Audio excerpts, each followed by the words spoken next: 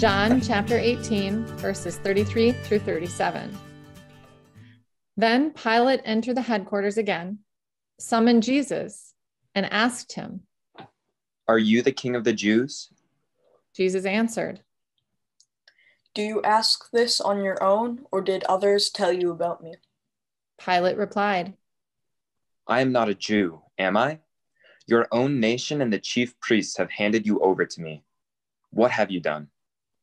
Jesus answered, "My kingdom is not from this world. If my kingdom were from this world, my followers would be fighting to keep me from being handed over to the Jews. But as it is, my kingdom is not from here." Pilate asked him, "So you are a king?" Jesus answered, "You say that I am a king, for this I was born, and for this I came into the world, to testify to the truth. Everyone who belongs to the truth listens to my voice."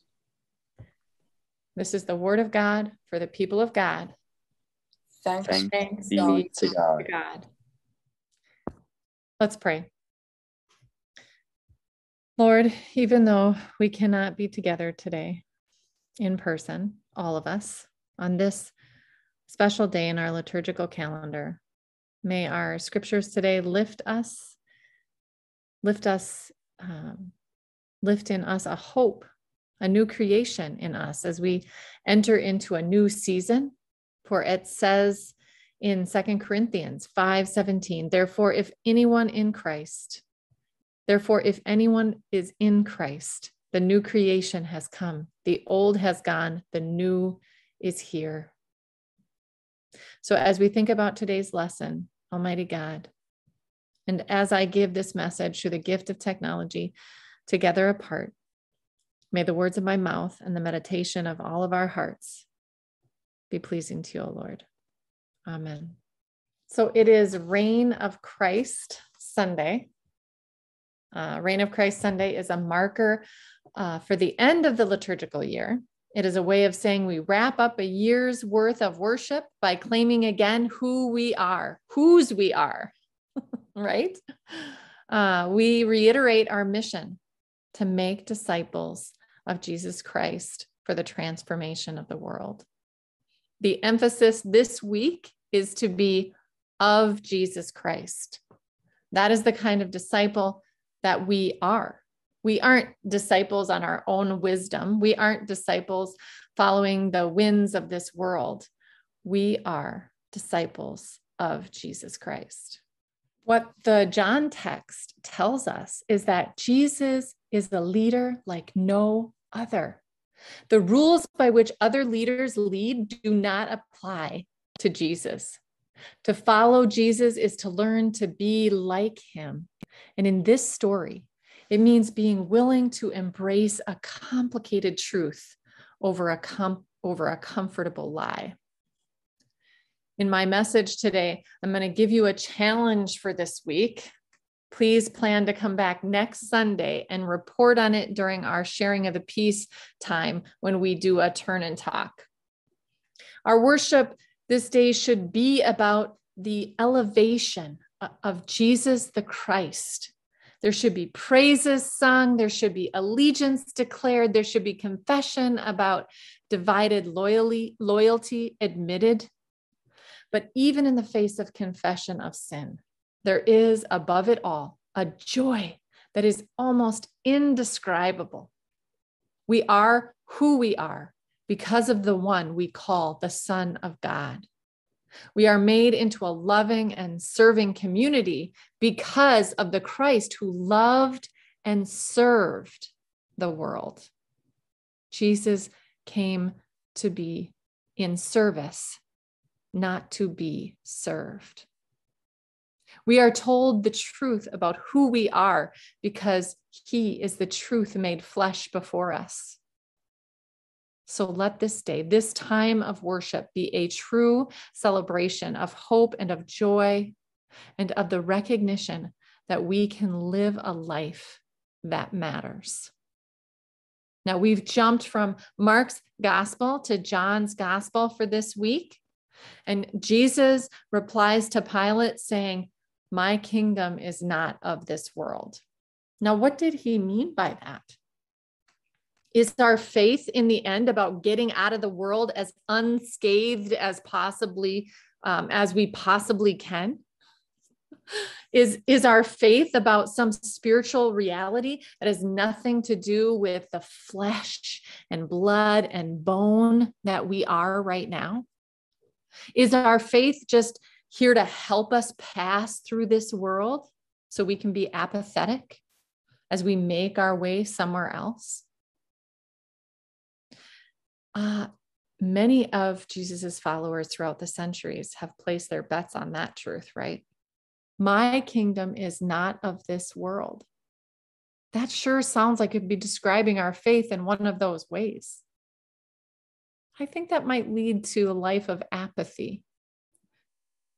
Instead, Reverend Dr. Weber suggests we consider he was trying to describe a new way of living in this world, imagining Christ's world, not trying to talk a bunch of spiritual mumbo jumbo. He was really trying to help Pilate see.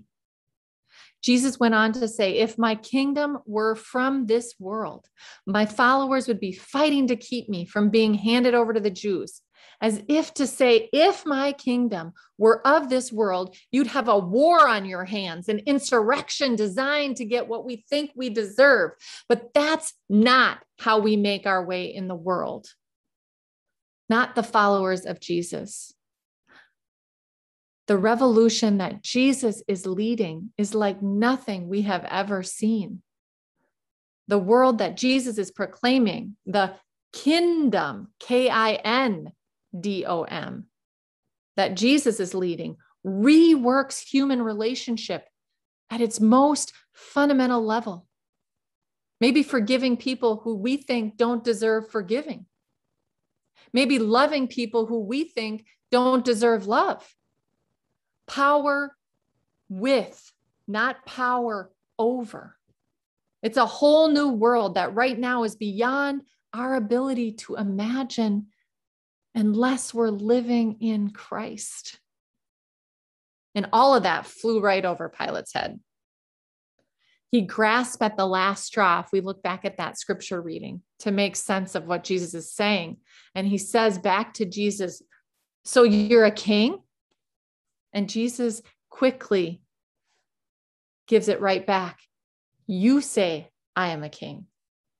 As if he's saying to Pilate, you say I am a king because you think in kings. You think in power. You think in conflict and authority and rule over. Now, from one of the commentaries I read this week, Dr. Reverend Samuel Cruz explains the values of Jesus's kingdom are so vastly different from those of this world that often we Christians fail to understand them. The church, which purports to and should represent Jesus's kingdom, is here to serve in humility rather than to seek earthly power. Jesus is the king, yet he does not arrive in a chariot, but on a donkey. Jesus is a king who is killed by those with societal power, not a king who is victorious over his enemies by defeating them in war. Now, here's that challenge for the week that I talked about earlier. In light of what Jesus could be sharing here, that if we could all only imagine his world, then things in this world could be different. We all know that how we say things affects how we view things, affects our perspective in life. So to change our behaviors, let's practice changing how we talk. Here's the challenge. What if we stopped using war language for one day? So try it this week. Pick a day. For example, if you're going to talk to someone about somebody else who's fighting cancer, instead of saying she's battling cancer with chemotherapy, say something like she is generating healthy cells with chemotherapy. If you're discussing a football game, a basketball game, instead of saying team A destroyed or defeated team B, say team A had a successful game against team B. For one day, Do not allow yourself to use any war language, no warlike metaphors or allegories, and notice the second part of the challenge is to notice how hard it is and reflect on this with regard to the conversation between Jesus and Pilate. Frankly, I could be Pilate for all intensive purposes. We all could, because it was really difficult for Pilate to imagine any kind of different world. And he fell prey to this world's understanding of truth, of real power, Christ-like power. Reflect on how this might help you better understand how difficult it was for Pilate to understand imagining a different world, how humanness holds us to the understanding of power that this world offers us, clear juxtapositions of us versus them, clear delineations of right versus wrong, dark versus light, good versus bad. This is Reign of Christ Sunday. It used to be called Christ the King Sunday. But maybe we've been listening to this conversation long enough to recognize that we're being challenged on the whole king idea. So don't misunderstand. It isn't that we no longer want to claim that Christ is our guide, our example, our savior and friend, that all true authority rests in Christ. It's just that history tells us that a king rules by fear, by threat, by military might, and that maybe we've been doing a disservice to the one who came to live among us and be God with us by calling him king. In this conversation, Jesus seems to want to avoid that nomenclature, avoid being called king.